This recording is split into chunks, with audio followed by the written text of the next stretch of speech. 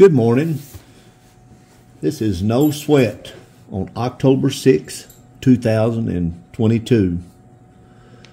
And this is the second of my Dark Side series. This will be another video, and I won't do any more after this, but I wanted to do two of them.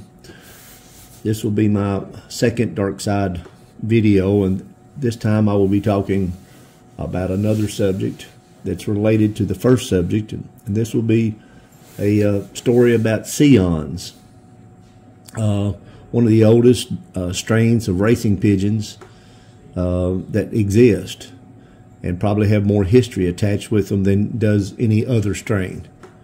My first video, Dark Side video, that we recorded yesterday and is now out on YouTube, was over 3 hours long, and it is all about Charles Heitzman. And Charles Heitzman is the person who I got my racing pigeons from, and I keep Sions, and my Sions came from Charles Heitzman, and Charles Heitzman got his Sions from Sion himself. He got them from Paul Sion, the man who originated the strain, and he also got them from his son, Robert Sion, after World War II. I think Charlie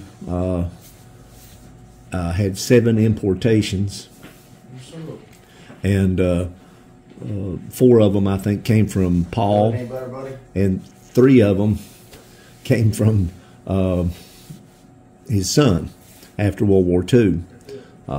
There was a difference in the Sions, and from what Paul had and from what Robert had. I've been privy in my lifetime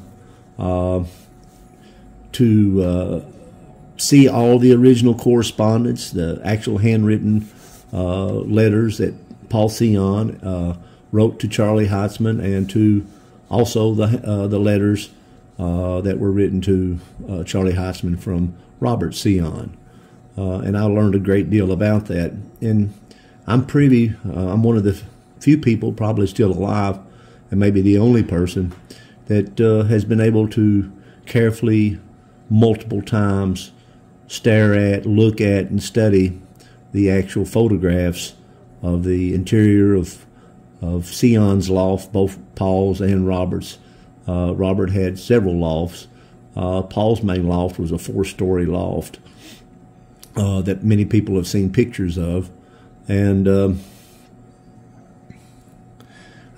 I have been able to see in great detail and learn a lot about first, almost, and second-hand knowledge of the actual pure Sions that were sent over from Sions to the United States. And the first Sions by Paul were always beautiful, many of them, but not uniform in type and in size. There were certainly some big birds there, and that were rangy, and some of them almost a little bit wild, to birds that I have carefully looked at to see that were very small in size. So there was a big variation in Sions, and that upsets me a lot of times, because I see people that say that they know a Sion, 20 miles away. And a real Sion man knows that that's not true. I've seen Sions that didn't look like the wedge head and the apple-bodied, showy-looking pigeons that sometimes people advertise as Sions. And they can be Sions, but that's not always 100% true as to what all the Sions look like. And even when you're breeding Sions, which I've bred thousands of them in my life, I get a lot of variation of the babies. A lot of times you'll put 2 birds together and you'll think that all the babies are going to have their similarities, but they turn out not to be exactly like that. Sometimes I get birds that instead of wedge-headed are more snappy in the face, more round-headed. And I really believe that a lot of the original Sions, particularly when you look at Charles Heitzman's original Sion pair, which was 2 red chicks, 1104 and 1033, one of them being bred down from a real famous blue bar white flat cock named Leroy, that when you do that, you'll see that those birds were round-headed and weren't wedged face or showy at all. And they were the original Sions. So when you start seeing birds now that are beautiful and stuff, and that they're Sions, like I said, that's not necessarily universal in the way that all Sions do look. I'll be quoting from and reading from a little bit from an article that I wrote some time ago for the Racing Pigeon Digest, Sions. I will start it off exactly as I had written. This dastard collection of verbiage innocently hopes to be a current overview of the once most famous and prestigious family of racing pigeons throughout all of France, as well as all of Europe. And in addition, it is also the same family of racing pigeons which was once the most single dominant strain of racing pigeons ever to have existed throughout North America. Of delightful note, if any of my learned and worldly and superior astute attack dog readership, if this irritates you or denotes something of some nature which I have written or that I say now to you, to be for them in some troublesome dismay, if it upsets you in some way, that things that I say about Sions, I should like to appeal to you and humbly and sincerely beg for that wounded hound dog's bone-toothy forgiveness, for far more less than intelligent for all my transgressions.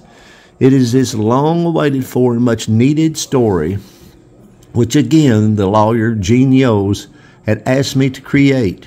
I have attempted to chisel into so many sublime and rather ridiculous, horrible rumors, and slightly stimulate a wee many cocksure, stymied, enfeebled bird-brain minds in the process of vaingloriously attempting to allow some tiny bit of nourishment for thought, when for so many decades there has been only a barren table to attend to, or no table to attend to at all, when it comes to the subject of Sions.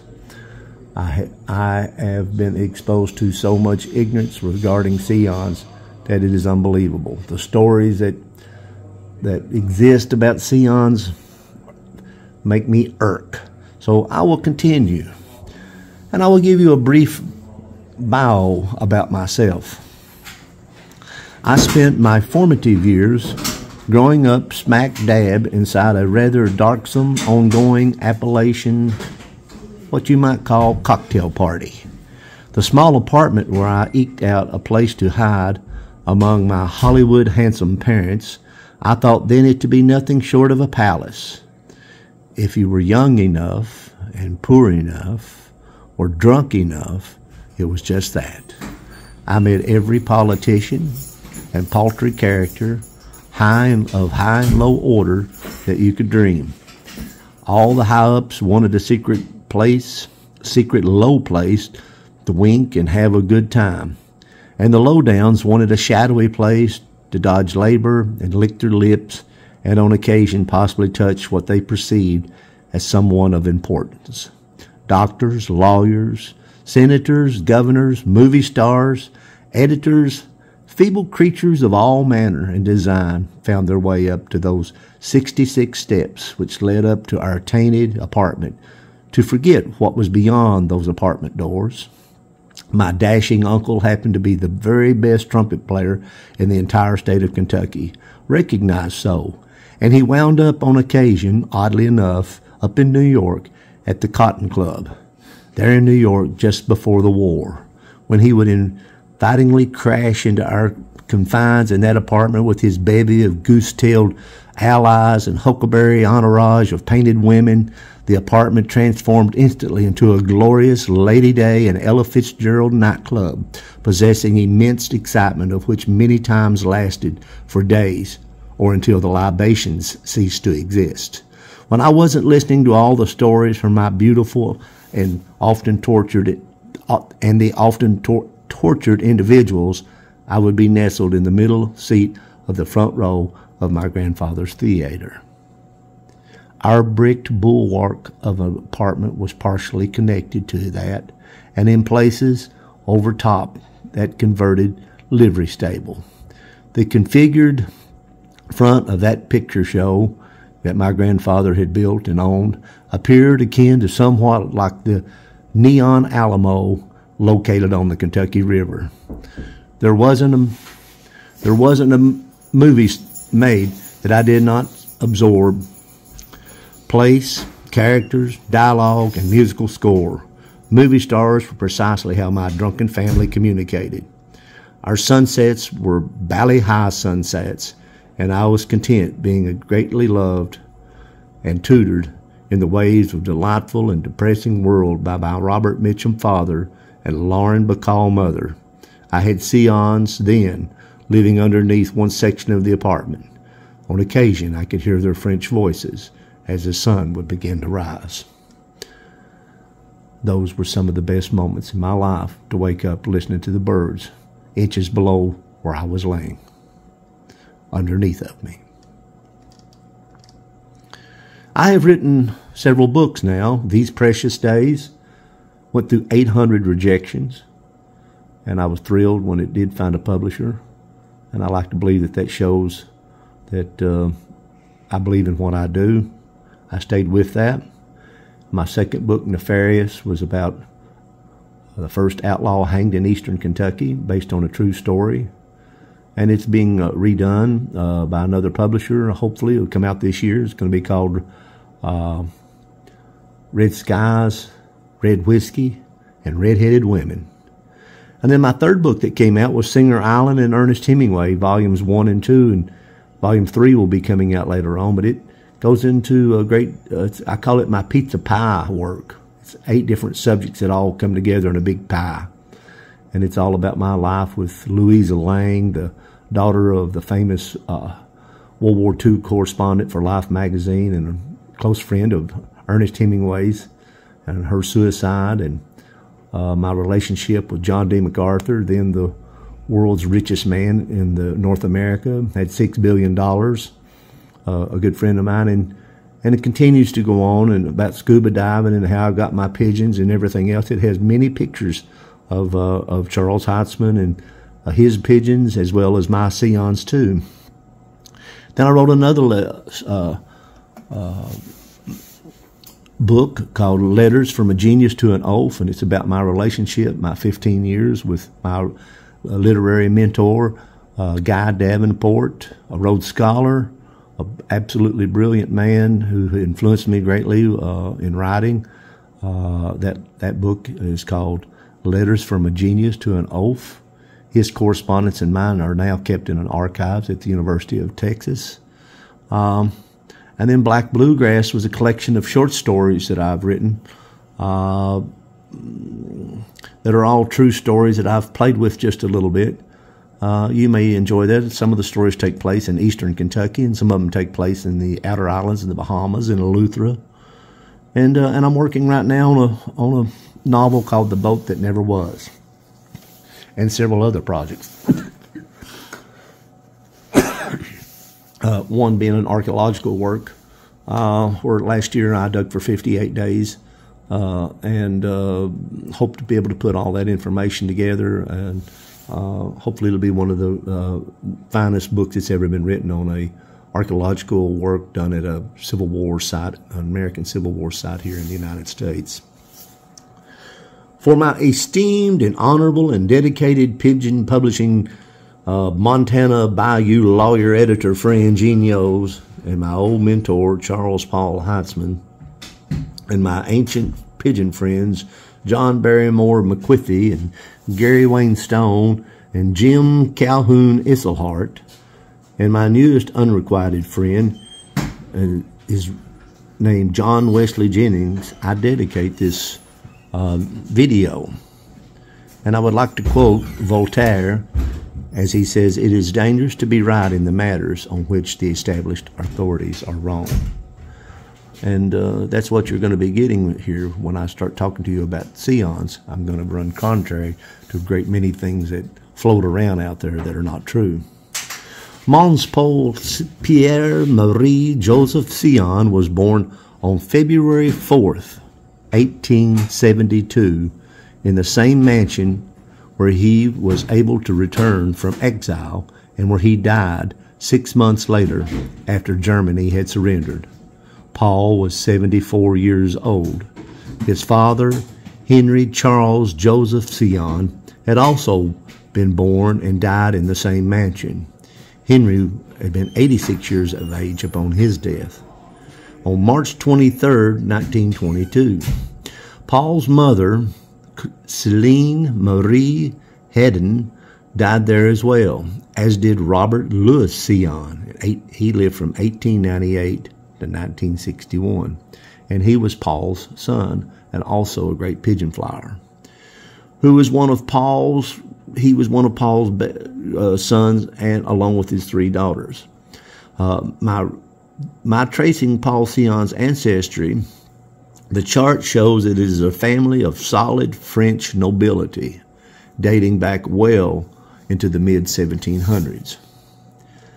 Heaven help how many times I've listened to so many confused fanciers pronounce the word Sion in some unadulterated and strange way. So often I hear Sion. I rarely correct anyone spouting the word as such, as it can lead to an immediate and somewhat despicable dismay between the two of us.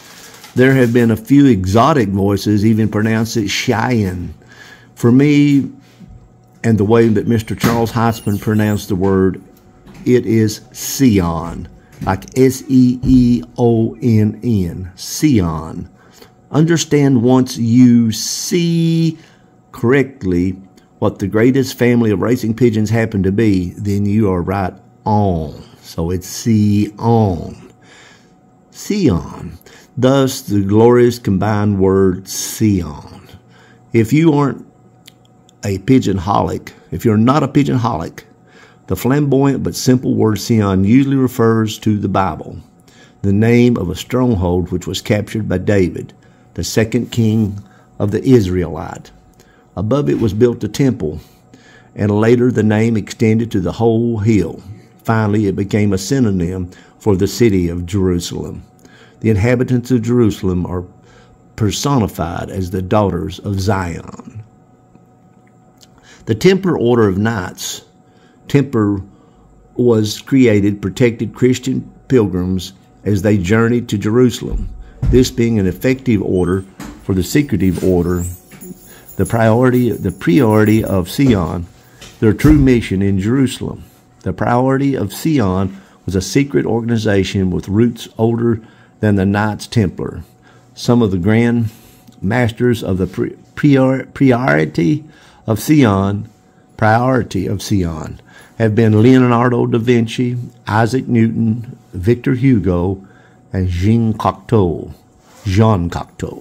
The word Sion can also mean an imaginary place. Sion is also a Welsh name of Hebrew origin, meaning God is gracious. Paul Sion, our pigeon man, who I'm talking about, happened to be a filthy rich fancier who lived in Tourcoing, France, before World War II. Together with Roubaix, its neighboring city, Tourcoing became a major center for wool textiles. Sheep were grazed there along the hillsides long before the Romans, and it was from the sheep and their wool which Paul Sion earned just one of his fortunes. He became one of those people in Europe, particularly in France, known as the Wool Kings of France. Lots of stories have been told about Paul Sion and his son Robert. I once created a fictional story wherein Paul and his son hid their beautiful pigeons in a Lascaux cave in World War II to keep the Germans from finding them. In this story, which was printed in several magazines, including the Racing Pigeon Digest, I created a squad of Germans led by Sergeant Isselhart, which discovered the cave, and just as they grew close to the pigeons, Paul and Robert Sions opened up on them with rapid machine guns, killing the entire patrol. Poor Itzelhart was shot horribly to pieces. What was rather remarkable in that, as the years went by, I began to hear from different stalwart fanciers, sure in everything they said, all about Paul and Robert Sions, how they had hidden their birds in a cave throughout World War II. Quite factual, you know. They were so sure of themselves. And the moon is made of green cheese, I thought. Sometimes I wanted to stop and inform these poor self-sure wretches, these smart pigeon fanciers, bellowing their factual story, that it was merely a fabulous tale which I'd enjoyed creating. But I resisted the temptations. I just sat back and listened, and sometimes smiled. I once had two fanciers who didn't know me from a boiled turnip tell me in confidence of all about Charles Heitzman, how that man had earned his money with his Sions.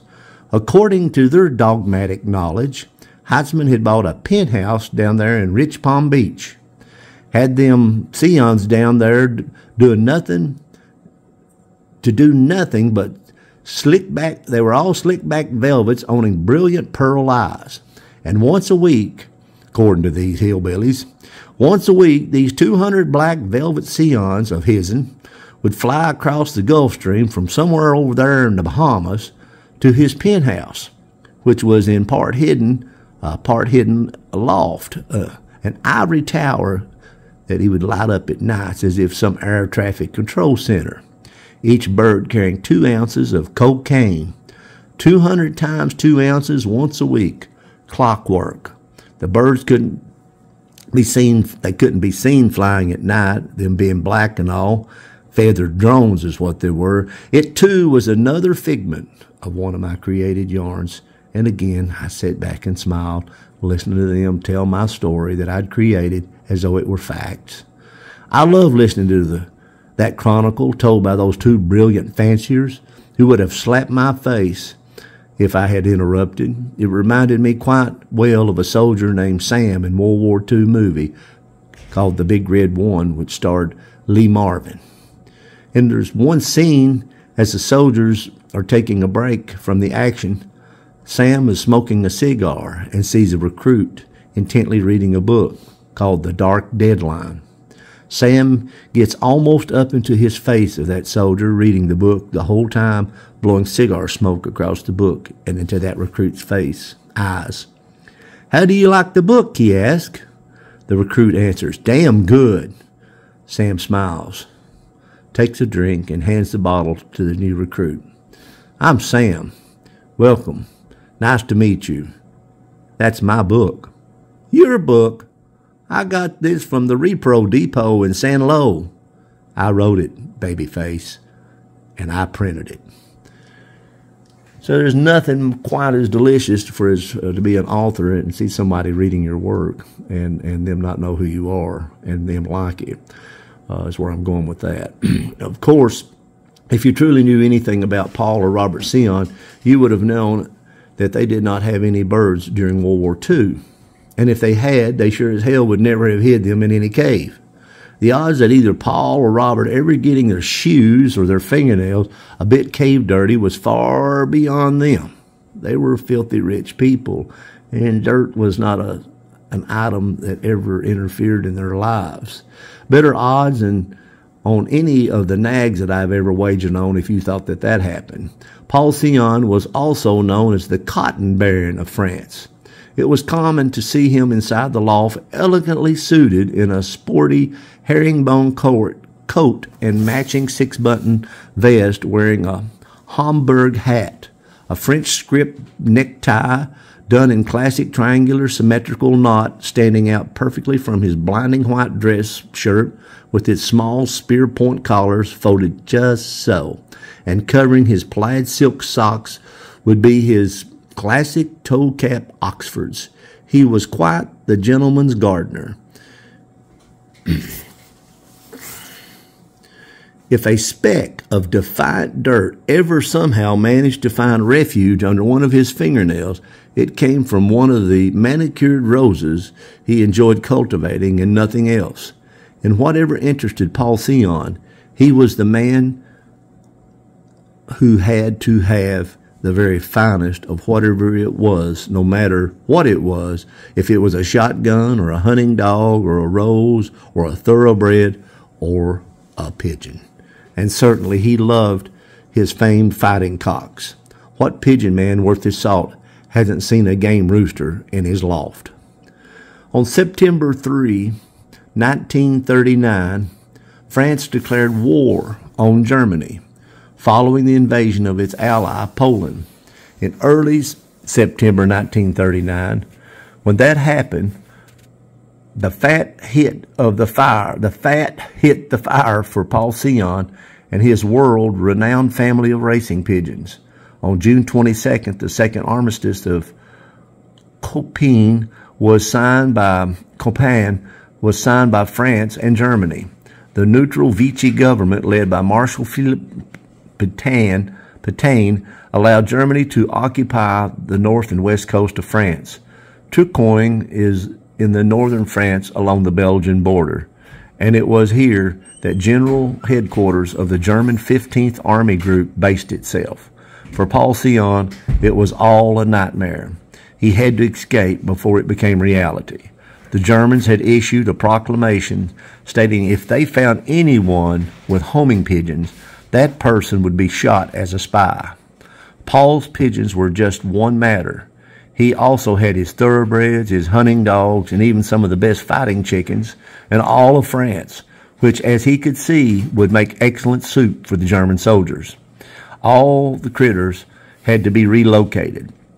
He gave his world-prized pigeons to the French underground, who were small groups of anti-German, Steingun, etc., armed men and women called them the Marquis, hiding out in the rural areas of France. One of the more beautiful World War II pins ever designed is the very rare World War II Free French Army Resistant Military Badge, the Charles Cross of Lorraine. The badge is that of a homing pigeon carrying the Cross of Lorraine. And yes, not only did the French resistance have Sions directly from Paul Sions, but also from many other Sions breeders from all over the United States who got paid so much per bird, $5 I believe, to donate their Sions to the armed services during that time. My mentor, Charles Heitzman, being just one of those persons, and probably the main Sions supplier for World War II. Heitzman's Sions flew in different areas throughout Europe and Asia during World War II. A few Chinese fanciers to this day have direct Sions supposedly leading back to his World War II Sions, many of them being light red checks. Today, when the antique beat-up word Sions is still mentioned in pigeon circles, this may come as a Wounded Knee shark attack Hiroshima surprise, but there just so happens to be a few of the old original Sions still alive to this very day in America and all throughout the world, America having the best of them, as even said by the French. Canada and Australia and Belgium, and as Patrick Giles, such as Patrick Gills, to name a few. And I'm really not sure about the Sions in Australia, even though there are a few people that claim they have them that got them from one of my friends. I'll go into that later. These pigeons are so pure that they coo parlez-vous. I am certainly unable to authoritatively and singly sing out for all the past and remaining Sions breeders of today to sing out for them. I would feel most sorry for anyone who would challenge such and not believe that they would be surely jumping on many tender toes. The voice of Oz, Walter Cronkite of Sions per se, could easily sink their own battleship, and certainly in any attempt to discuss Sions. I can get into the boiling hot water with just as many non-Sions breeders as Sions breeders themselves, and taking on an article such as this, talking about nothing but Sions. I plainly know that, and as I highly respect all those Sions breeders of which I do not know, of which are numerous, the same can easily go for me as in such in all this. It's a mad, mad world gillions of modern-day get-rich-quick fanciers who believe in crossing pigeons and supposedly enriching genes and producing, as they do, hybrids. I am not in this soup. I am not in reinventing myself constantly and marketing pigeons and selling pigeons as these people do. I am not in this soup kettle. Many of today's most esteemed fanciers enjoying boasting and going on about hybrids. None of them stopping to really smell the roses and think about what's going really on around them, which to them and for them is like saying they have added genetic gasoline to a smoldering fire. I suppose at best I am somewhat of a self-imposed lost 911 Sion flagship. Vito Sion Corleone, hillbilly in a Kentucky hollow, gazing steadfastly at a tattered barn board chicken coop to which I fetch polluted creek water, a whole corn base for a devoted brotherhood of senior fanciers who still have Sions, truly pure old Sions, as if Paul Sion had bred them himself. Some of the birds could easily adorn Paul Sion's handlebarred mustache. Just last week, I observed a bona fide Sion getting out of a Citroën DS-19 wearing a French Foreign Legion kepi, performing the can-can while singing Les Marcel and picking on a French green bean. She winked at me, informing her name was Michelle. "I'll be your belle," she said, affectedly shy. And for of these esteemed and venerable Sion gentlemen, rarely, if ever, will they consider departing with any of their beloved birds. Their Sions represent the past, something they have to hold on to. And when you get old, the past is all you have, that and Prevergen. Their Sions are not kept for racing. Quite often their lofts are on the order of Fort Knox. They keep these birds for other things. And there are the other Sion fanciers beyond them. They fly their birds for the momentary enjoyment, owning all the trivialities of hoping to be average. At sweet time, sitting down and living off colorful pedigrees. Oh, the pedigrees. Everybody wants a good pedigree. They advertise their birds for sale. Genuine Sions with pedigrees, signed by Charles de Gaulle. Neon pedigrees, blinding all logic.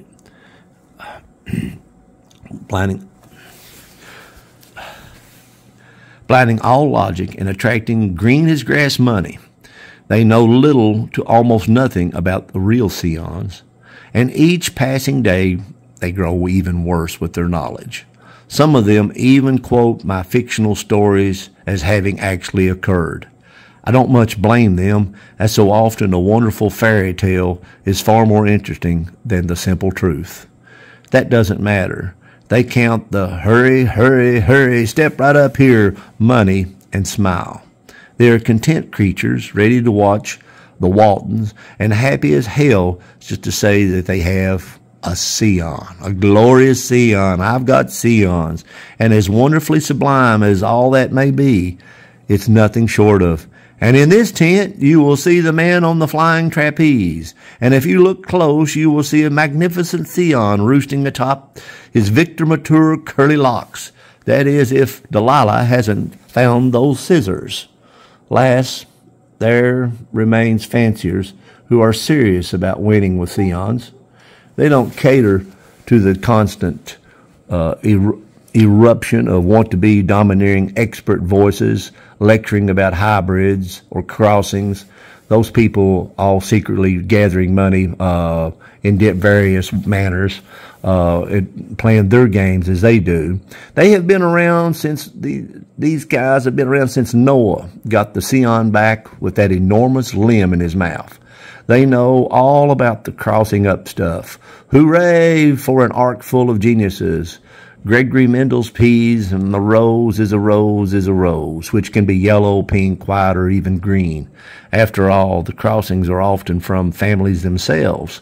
They forget that. Some families are genetically simple and some not so. Even the men who developed families started someplace, and some of those men have brought in crosses to their families more than others.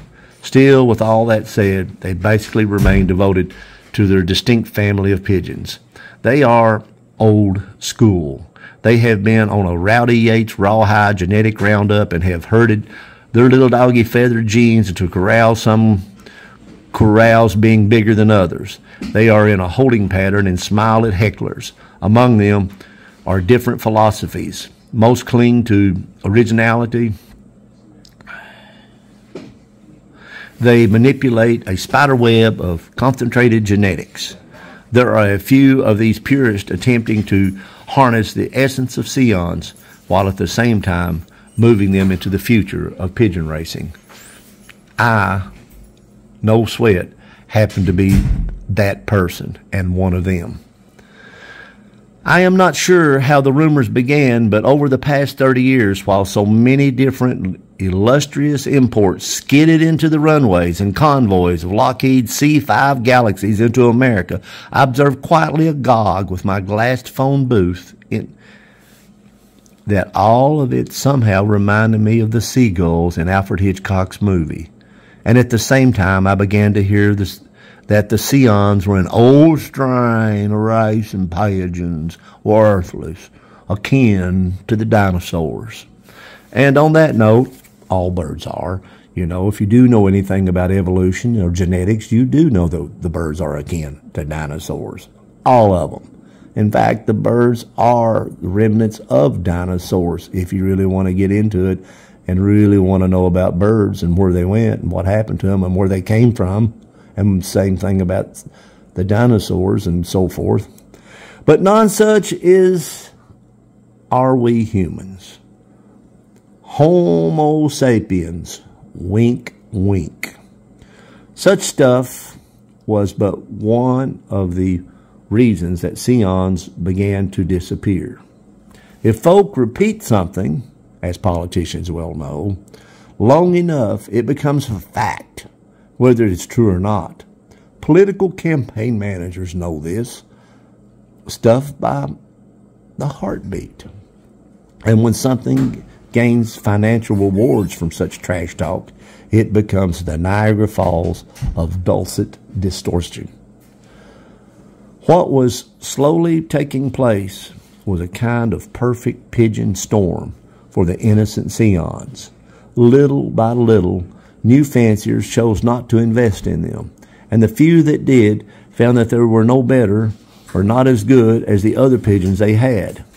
National logic dictated the Sions had run their route and had gone to pasture. The important questions were never being asked, and still they're not. And today, when a Sion breeder such as myself, which is devoted to maintaining and once again bringing Sions back into the limelight and into focus for the world to actually recognize and see their beauty and what fantastic birds they are, such as racing them in America's biggest race, the Hoosier Classic, and in the world's definitive best recognized toughest pigeon race right now currently in the world, then the South African $1 million race. What I wind up facing is, let's see, I have these Sions here. Just exactly how many other true Sions are in these other races? How many Sions do you really see? True Sions in the big races. I should take a conservative guess and say that the actual ratio is along the order of some 500 pigeons to my one Sion if I enter these big races. And I don't believe anyone quite understands or comprehends or expounds on that information. Hell no. They don't want anybody to know the facts or to stop and think about anything. I don't believe that the pigeon world can fathom what might happen if I were to supply just 50% of the entries in either of those two races with Sions, my pure Sions, or any pure Sions. Or no, let's just say my Sions, because they are different. These are racers. Then what might be the results if that happened? I finished 41st and 88th in South Africa in 2019 with my Sions. I led the entire United States in the grand average speed for several races on those tosses. And in 2020, I was 91st with another pure Sion of mine in the Hoosier Classic. I was 16th in the Hoosier Classic on their tough 150-mile race that they had, which caused something of an uproar for several fanciers due to the losses on that race. A smash. These were all pure Sions, and all of this recently having happened. Yes, those same birds everyone in America were whispering were long gone. Maybe my few entries in these two races were not the only Sions in those races. I certainly cannot say for certain. But if not, they certainly ranked right there with a very scant handful. These are the same Sions which set world long-distance record flying over the water several years ago. And again, they were Sions which came from Charles Heitzman, who constantly advertised, the best come from the best. The best come from the best. The apple does not fall far from the tree. These are the Sions which for the past 10 straight years, as I have always flown at least 500-mile young birds. 4 times they have gone 700 miles as young birds. Each of these times that happened to be the single longest young bird tosses in the entire world.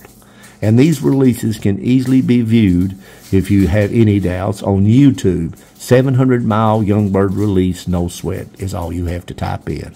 700 miles young bird release, no sweat. 2 times in the past 10 years, 2 times in the last 10 years, I have released young birds from 600 miles, always getting returns on the second day. Twice I have had 500-mile day young birds. And on 700 miles, my best was 3 years ago when I had 4 hens come back on the 3rd day. Yes, Sion young birds. These 700-mile young bird releases are the longest releases for young birds in the entire world. I would guess that not 1 in 1,000 racing pigeons reared in the United States, no matter who has them or what their pedigrees are or what kind of eye signs they have, could begin to fly back from 700 miles as a young bird. And I mean ever come back, period. Why would anyone demand this of his Sions? Certainly it is not like everyone else. If you happen to follow what everyone else does and then expect to be better, then think again. What I do is to be different, to follow everybody else, and then to think that you're going to be better than everybody else is poor thinking.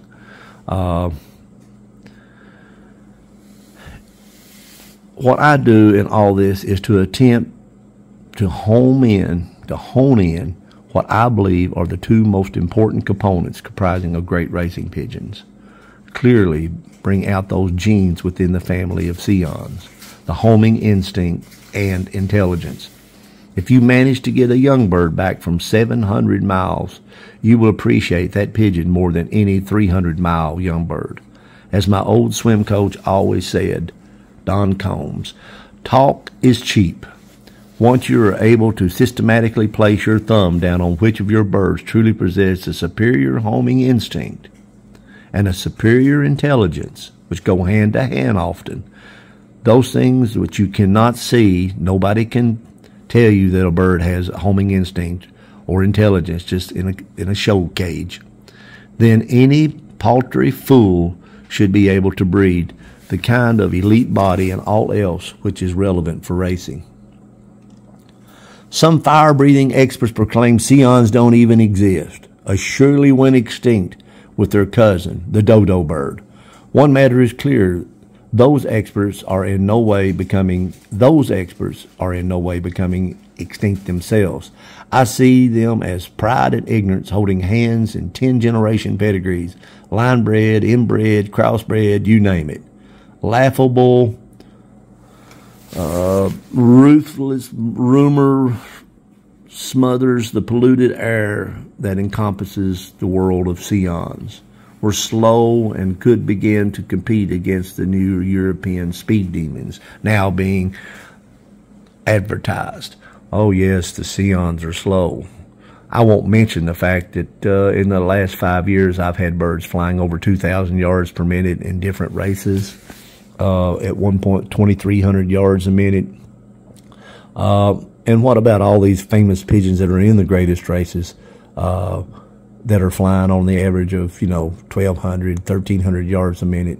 Does anybody ever stop to go back and look to see what the flying records, the speed records are of pigeons? I think not. I think just talk's what gets it. Laughable,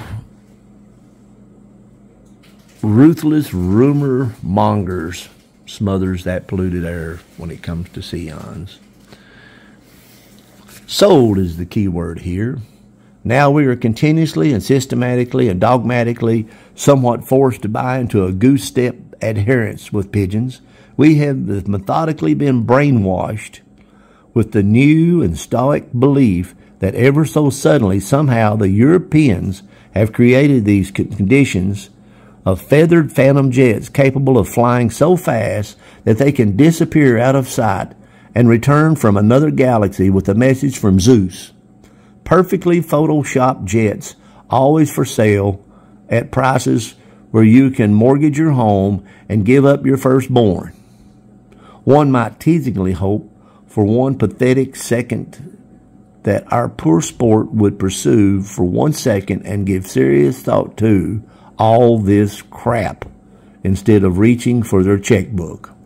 One would set forth a small pillow and then kneel and pray that for 1/1,000,000th of 1 second that our easily mind-boggled, manipulated sport would not believe just every ruby-throated advertised pile of words and beautiful pictures of a pigeon standing at attention as they're hooked to an electric outlet happens to dance along. I would have hoped that the old T-Rexes, along with the wide-eyed neophytes in our sport, would have fallen back on a slight bit of wee little research and possibly do some fact-checking regarding speeds.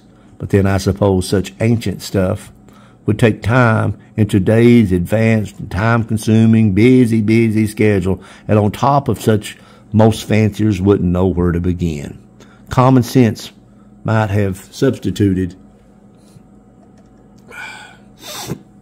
but there is a dire shortage of that primordial substance. These so-called miraculous XXX light-speed, catgut, slickest slime, push-button speedsters, to me, are little more than shiny, souped-up front-row vehicles weighed in on a Rolls-Royce dealership, carrying eye-bulging price tags, and for God's sake, please do not look under the hood. These most magnificent racing specimens that keep being imported in, and all these fanciers always reinventing themselves, coming and going as newfangled bluebell genetic playmates of the month, are just that word was back when John Wayne was actual person who shot Liberty Valance, that Sions had been a durable cuss. But when Dennis Weaver came on Gunsmoke, all that went awry. As I imagined upon hearing all of this fried Sion baloney, Messerschmitt Bf 109 wounded World War II B-17s crashing to the cliffs of Dover, their hollow bones bleaching in the sun. That's the story so many puff. The magic dragon and brain-dead experts push and demand that you instantly purchase their self-published copy fresh of their Presto position next to your Bible. And yes, buy that pigeon from them. Amen. They're hybrid gods. The rumor millers hawking and perniciously gliding at COVID-19 fever pitch, quite ignorant about what they have happily heard, and the perpetuated claim that any and all manner of negative innuendo regarding Sions. Now it appears a Sion somehow shot Abraham Lincoln. If you have a Sion, you need your head examined with a 16-ton ball-peen hammer, and are at the very least to be pitied, placed in isolation on Napoleon's Mount Elba, or in seclusion as in Judas Ben-Hur's entire family inside Antonia Fortress, and later to be put in a leprosy colony. These get-rich-quick flannel mouths passing all this hot air off negatively about Sions and how wonderful their hybrids are the very yahoos who have bought in on the ideal that the new strains they have hawked their homes to acquire are somehow superior pigeons. Nothing could be further from the truth. Combinations of Arnold Schwarzenegger's, Dwayne Johnson, Bruce Lee, and Sylvester Stallone, and Steve Reeves, and a dash of Van Diesel. That's what these birds they advertise. And on race days, these newfound magnificent creatures go into a phone booth and change their feathers and come out with a big S on their chest, leaping tall buildings in one bound, faster than a speedy bullet, and all of them can sing and dance and play a piano at the same time. Some can fly to the moon and back and blink an eye and hand you a block of green cheese. Captain Kirk had nothing on them. When Picard says engage, there is no telling how far these new racing pigeons coming over from Europe will go. Those were the bold facts, per se, and so many people want to believe, and it's hard to stop people from wanting to believe. It was gloriously and steadfastly explained throughout the pigeon galaxies that you must cross birds in order to get the best. When I heard this, I thought of the Three Stooges movie I had recently enjoyed, wherein the Three Stooges had rented out a drugstore. Business was desultory, and their landlord came in for his rent. He soon left, warning that he would return the next morning, and they better have their due rent. The Stooges came up with the brilliant idea to create a pill which would make everyone young again. They began experimenting with all manner of drugs, crossing poltroons, mixing elixirs, pouring in drinks, and for good measure adding a Mexican jumping bean. When the landlord arrived the next morning, he overdosed on the crossed-up solution and began to jump and jerk and soon became young and was soon to be in his diapers and crying. It reminded me of some romantic daydreaming Walter Mitty fancier who buys what is supposed to be long-distance blood and then crosses it with short-distance blood and mathematically figures that these babies that derive from this cross will be like baby bear soup, just right. You could take any pigeon and add it to what you have, shut your eyes, click your heels, and your ruby red slippers, and so forth, and voila, and there would stand the mighty champion, as if you were some dope fiend who had discovered and injected a new heroin for a quick fix. Pigeon experts will stare at you in the dead in the eye and never once blinking and give you an exact definition of what a scion is, what it can do, and what it happens if a scion sees its shadow. They know everything according to them, and I happen to know the rest. They will tell you that a scion is exactly this or exactly that, and all kinds of authoritative down-the-road stuff. And if you are gullible enough and plain lame in the head enough, you may wind up believing their imperious manifesto and begin preaching it to yourself. That's how the virus is spread. You know, it just so happens that the scions ain't none of what they are supposed to be, according to these people that are trying to sell other birds, except for being a poor pigeon. In the past 2 years, I have had 5 different occasions where my scions were clocked on official races at well over 2,000 yards per minute. That being just one example. I have seen scions the size of a sparrow and the size of a damn eagle, almost. I had one fancier in Georgia plainly tell me that there are no real scions which have any white feathers. There is no thing as a pure scion that has any white flights or is splashed, he told me. My response was slow in coming, as I had been driving a very long time when I met the man. I was hungry and I badly needed a beer, colder than a mother-in-law's love, and I was very tired. Where can we get a cold beer? I asked, and of course he didn't drink. Anyone considering a beer would zoom straight into hell, according to him. If only it were all so simple. The pigeon masters today have a secret genetic cocktail for brewing the finest pigeons, and this is what you must do. You must find a toad and put it in a boiling kettle, a fillet of feeney snake, the eye of a newt, the toe of a frog, the wool of bat, the tongue of a dog, adder's fork, blindworm's sting, the leg of a lizard, the scale of a dragon, the tooth of a wolf, a witch's mummy, salt sea shark, root of hemlock, and a slim of yew. Any of these ingredients can be substituted with the latest great imports if you can easily pronounce their names, and then they are next to worthless. I sat around wide-eyed and bushy-tailed with my thumb in my mouth watching the big circus come to town, Opie observing Barney teaching self-defense lessons. I had the strangest thought. All these deep-pocket fanciers zooming in from all over the world and finding some poor old feller who has devoted his life to developing a family of pigeons. These jet-setter entrepreneurs traversing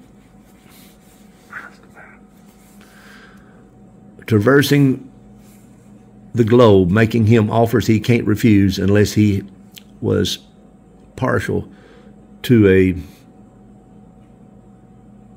pigeon head laying next to him the next morning. Soon the old feller is sitting string bean dried up, Jeter, Lester, and John Ford's Eris Caldwell's Tobacco Road history. Then the pigeon mogul's brainchild. If they take his family and now them with his family of another old geezer, then the Red Sea will open up, and Charlton Heston will appear flaunting his snake-changing 20-foot shaft in the 10 Commandments. The perfect pigeon cocktail is made with attention to detail. A reliable recipe, high-quality ingredients, and mixing techniques are essential to creating a well-crafted pigeon. It can be overwhelming for some fanciers to walk into a loft stocked with pigeons with foreign-sounding names with ingredients like Angusta and Vermouth. Every bartender would-be breeder has his own style of recipes for his classic pigeons. The craft of creating a family of pigeons involves mating pigeons repeatedly and slightly each time, fine-tuning and adjusting to make a family perfect and consistent group of pigeons on which you can rely over a course of many years. Ah, did someone say the word Sions? Give me Sions straight up. Make that a double. I experimented with some of these Geritol Wonder Bread snake oil wrapped dry European superstars. None of them went into warp drive. None of them spit out silver dollars. None told me which card I was going to pull out of the deck. I couldn't even find out who was going to win the Kentucky Derby. So like all of those other ancient Sioners, a tail-feather few, I stuck with what I knew was true. For some 40 years, the Sions today dominated. For some 40 years, the Sions totally dominated North America, unlike any family of pigeons. North and south, east and west, all distances, climbs, and speeds. They were not playmates of the month. They were the forever Bridget Bardots, along with Thank Heaven for Little Girls, as in Maurice Chevalier. In all these Sion lofts, you see so many variant of Sions. That stuff about once you see a Sion, you can spot a Sion 12 live years away is a bunch of malarkey. And yet, in some instances, true. So much depends.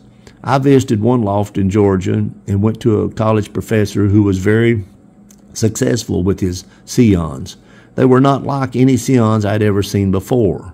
Light eyes, dull colors, and wild. There was this look of garbage about them, wild, and yet I could see past all that and sense that they were Sions, and of a great quality. They were winning for him out of turn and totally dominating the long-distance races. Straight pure Sions bred only performance, bred only for the performance. I visited another loft in St. Louis. This quiet proprietor had detailed pedigrees on each of them. Oh, they were nothing but like the Dead Sea Scrolls. The birds had not flown in years, not since Adam had chomped down on that apple. Gorgeous brick reds, black velvets, and blue bars. They were butterballs, tame, heart-rendering. Each stamp had a big Sion on across its face. Sion gargoyles with barely their blood in New Jersey. Each stamp. There were Sion gargoyles worth barely their blood in New Jersey. The knowledge devoted gentleman had Sions which had not seen another bird in 1950. Red checks, blue bars, classic Sion, harmonious wedge face, and those dark eyes, apple body, black eyes, violet, blue, brown, green, or maroon. In California, the pro football player I party-hardied with had rangy silvers and blues and black checks. Half of his birds had that Sion face. They had dominated distance, but were now all on R&R. He hadn't flown them forever. They were retired, still owning the racing edge though, some, but also on the edge of losing that edge. A fortune had been spent collecting them straight from France, his professional football money. On down the road, another Sion left them primarily for beauty. Sion innocence, I should say, derived from great racers, and in fact is honestly a true and great Sion breeder in every way. I must salute him in Texas. Aloft was nothing but silvers and red checks covered in black flecking and black splashing, some almost a black grizzling. They were Sions all right, but hadn't flown since Noah hit dry land. For 10 grand I could have bought 20 of them. And in the same state, another Sion loft founded on 2 dull silvers which looked no more like Sions than I do. I do Robert Redford. I can go on and on. New York, Florida, Washington State, the Sions are still around. Canada, and as well as in many European lofts. One in Belgium, which has Sions nearly identical to what I now have and what I race.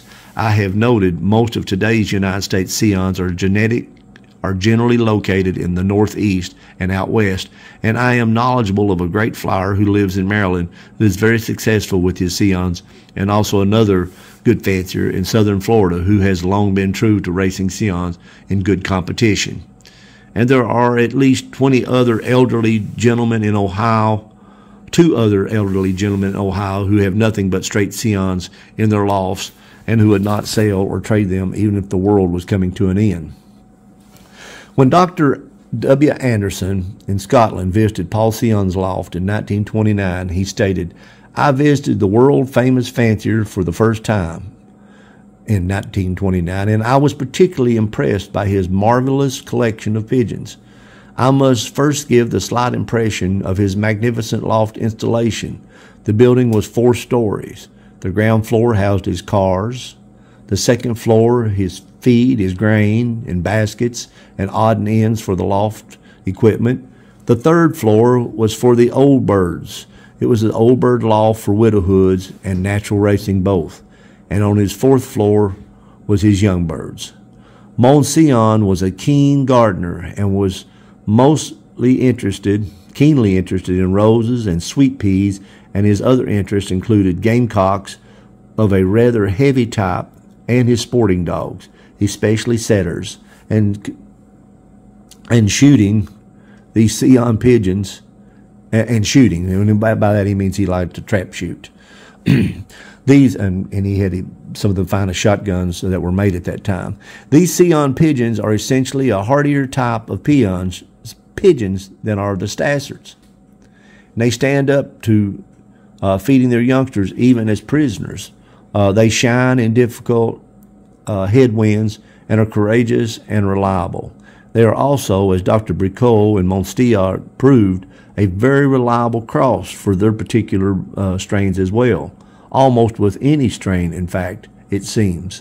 In 1946, after the war, and as Mons Sion request, I sent him 2 pairs of my best Sion blood to help establish his blood again. A few notes with reference to the origin of the Sion pigeons and regarding Mons Paul Sion's methods should be of interest. The birds go back to Mons Gris Dongal's champion, the Mealy cock, which won consecutively for 10 successive years in the long races. The cock was one of the strain of Mons Kiekens of Antwerp, a family as well known at that time as the Weggies of Cassier. The cock was mated to a Mealy hen of the red Vikimin blood, or Weggy blood also, and produced a blue bar hen with black eyes, which proved to be a champion in all the races. She was later mated to a cock of the blood of the Pigeon and Delta Howler. From the mating came from the famous champion, the Rouge Sion, which was also a great winner and breeder of winners. Many of the later were mealies, which were strongly black-ticked, like the original old Donegal cock. Their grandfather, Mons Sion, cultivated and conserved his family for 30 to 40 years. The birds became his famous the Viche Gris. They were the silvers. His successes were phenomenal at all distances, and especially when conditions were adverse. The birds were always game and always dependable. I was forever impressed, as in my numerous visits to Mons Sion's loft, there was always a certain uniform quality of birds in his loft. Even though they did range in sizes, the quality was there nonetheless. He had always a preponderance of reds and red checks and mealies. Reds and silvers seemed to be his strengths, and all of these were of the same type. He always had a magnificent young bird team. He never seemed to have a bad breeding season. Some of his birds were above medium in size, large, but all, without exception, were robust and muscular. Mons Sion was a champion racer and outstanding breeder. Upon being allowed to handle and inspect the birds, I was always impressed by the fact, although the bird looked more than medium size, he was seldom heavy and appeared smaller in the hand. Mons Sion was also a generous feeder, and in his dietary used beans and veggies very largely. He always did exceptionally well with hens, and in his training of his youngsters, he was an exacting taskmaster. They were thoroughly selected for physical fitness before subjected to training, and all came under the starter's orders.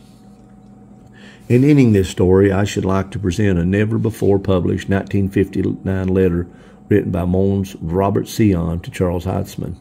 I hope that you might find it of interest. Suffice to say, I am old-school Sion breeder, and I will remain forever so. I hope that someone beyond my grave is capable of taking up the torch and keeping the remarkable family of racing pigeons alive. They own such a wonderful history, so originally akin to the very roots of our sport itself, and such beautiful racers they are.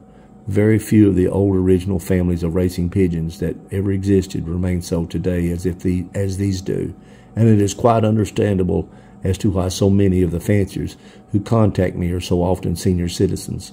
I suppose, in a hold on to the past way, they are all wanting once more to get on their bike and play baseball like when they were young. And yet there are those that understand the incredible genetic qualities that these birds possess, and continue to pass on and aspire to see them win at every level of competition.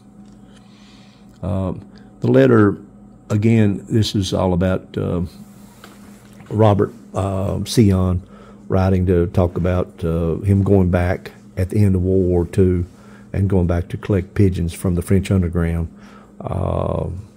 and start the Sions back up again. He got the Sion, they had to give them back to the French underground, and then at the end of World War II, they went back and got them, and that's pretty much what the letter talks about. I hope you've liked this discussion about Sion.